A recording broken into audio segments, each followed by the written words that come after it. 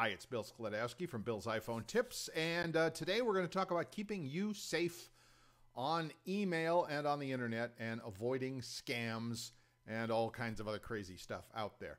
And this, I think, is going to be a couple of different videos because there's a few tips and tricks I want to share with you. Today, I have one specific thing to show you that's going to help you identify if an email is a scam. Now, I could make it really easy on you and say, well, if they're asking for money and you didn't volunteer to pay somebody, it's a scam, but that might be a little too simple. So let's dig in and just let me show you one quick thing on how to look at where the email is coming from and some of the ways of thinking about that. Okay, so now what I'm doing is I'm looking at my Gmail.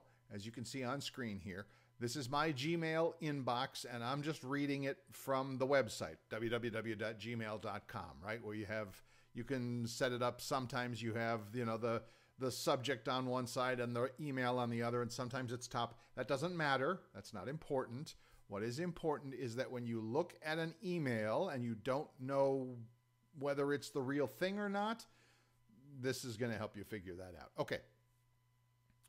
As you can see, and I don't know what the heck PW means on this email, and maybe that's a good place to start. Let's think when we see emails that are a little, shall we say, odd in what they're talking about or asking about or how they are speaking to you. That might be a good thing to check on. But this one I just happened to get, literally this came to my inbox, as you can see, 3 days ago, and it's got an attached document, a text file attached to it. That's what that TXT stands for there. If you don't know what that means, not important. Now, normally I would warn people to not click on attachments that are coming into your inbox and you're not expecting them. Now, if somebody forwards you some pictures from their vacation or something like that, or you're in business and somebody has sent you a document, okay, fine. You're expecting that, you know what it is.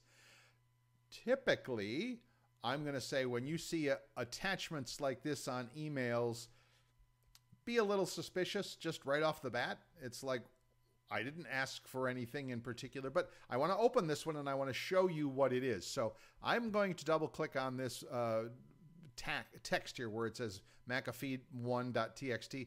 I'm just going to click on that and open it up. And by golly, look, it's an invoice. Is it a real invoice? Well, no, but that's easy. And I want to, again, give you some tools and things that you can recognize when you see these sorts of things so it doesn't just throw you into a panic or, God forbid you actually try to pay something like this or whatever.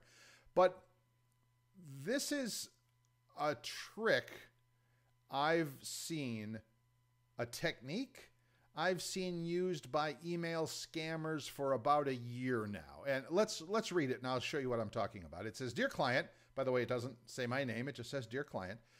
Thank you for being with us for so long. Your account has been auto-debited with USD 390.44 for the services once again." Never mind that English is wonky. I'm trying to find a not too terrible word for it, but okay. "We promise to give you the service in the same way, blah, blah, blah, blah, blah. The debited amount of USD," I'm assuming that's United States dollars, 390.44 will be reflected in the next 24 hours on your account statement. It gives an order number, an amount, what it is, how it's debited. And here's the trick. Here's the thing that is important that you recognize. If you have not made this purchase or notice any error, please feel free to call our customer team today, and it gives a phone number. This is the scam. This is where they get people, okay? And how does it work? Because if you didn't know, or if you were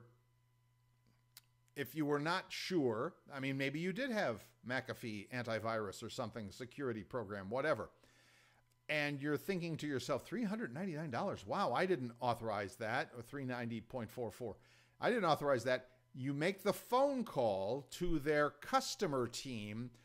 That is the whole point of this email, and it is the way the scam works. Okay, I can't stress this enough, that just opening and reading this email and then hitting the delete button, you're fine.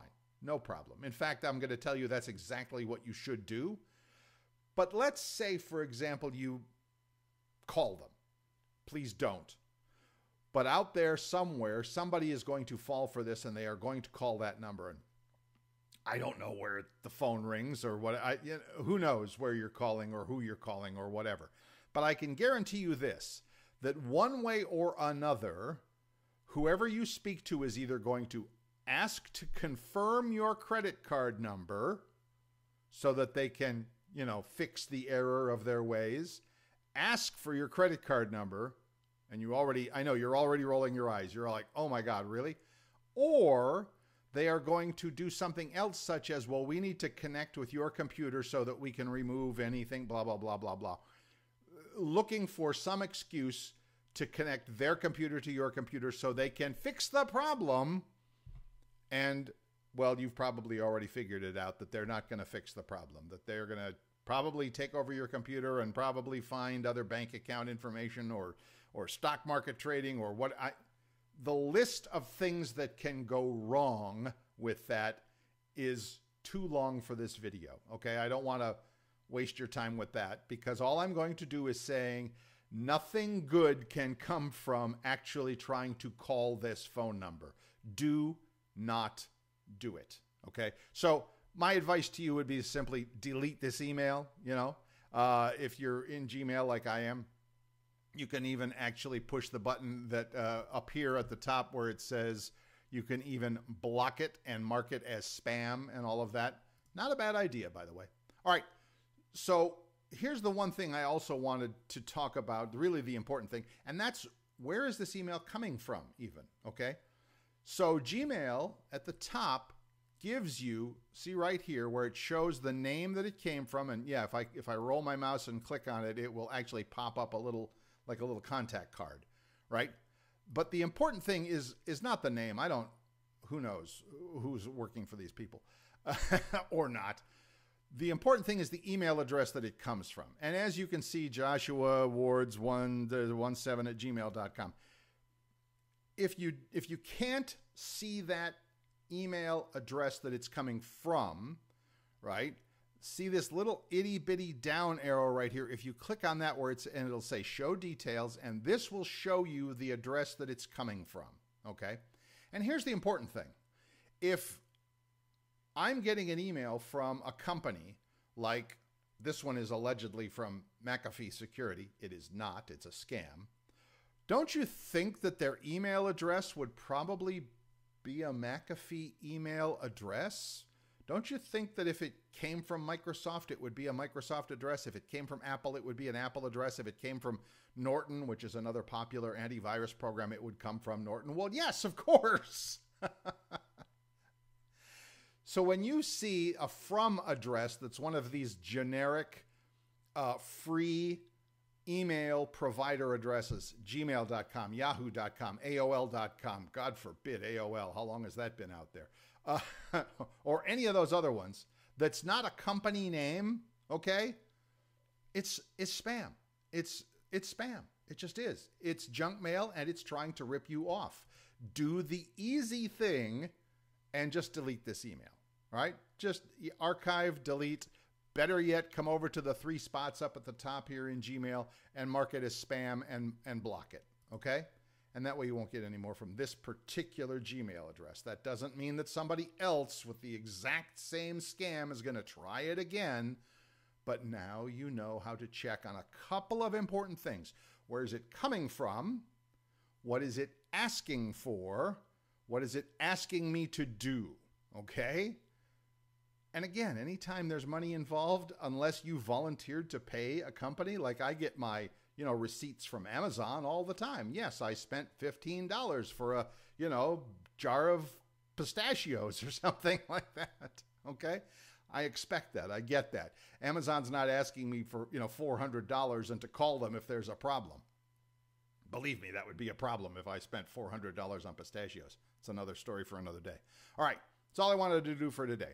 I hope this gives you some insight on some of the ways you can figure out that these emails are scams. And again, like I said, 99.999% of the time, if somebody is asking you for money or telling you you already spent money like this and is just saying, oh, if it's a mistake, give us a call, that's a scam.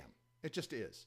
But I want to give you some more tools and some more ways to think about this so that you can actually, have some knowledge for yourself on this. Now, in the next few days, we're going to have some other emails and some other different ways that things are, scams are perpetrated on people. So stay tuned for that. You might want to subscribe to the channel and we'll be aware of that. If this all went past you quickly and you're like, oh, I wanted to take some notes about that, do this. Just drop the word email in the comments below. Just literally just type email in the comments and I will see that and I will send you a free guide, just something you can print out and have in front of you to show you and explain to you exactly what we covered today and a few of the things that we're going to cover in future videos as well. Okay? As always, if you have questions or comments, leave them below. I read each and every one. I thank you, and I'll see you next time.